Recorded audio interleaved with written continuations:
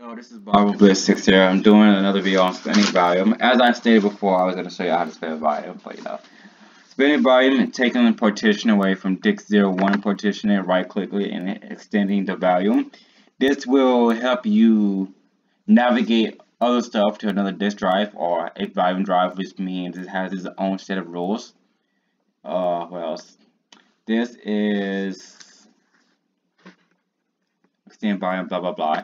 You have to be careful because you still have to run a redundancy check on it, meaning that you have to, I'll say the word, you have to put a failsafe on it. Blah.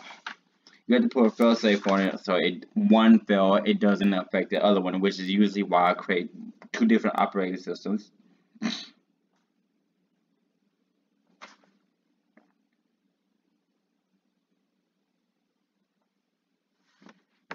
Let's see here if I can create. No, that's help. That's the backup, and I cannot extend the volume on this weak computer. Anyway, I'm out. Bye.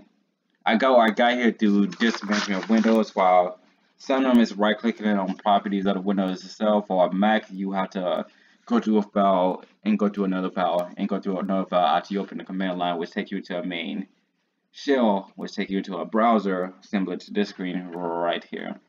Anyway, I'm out.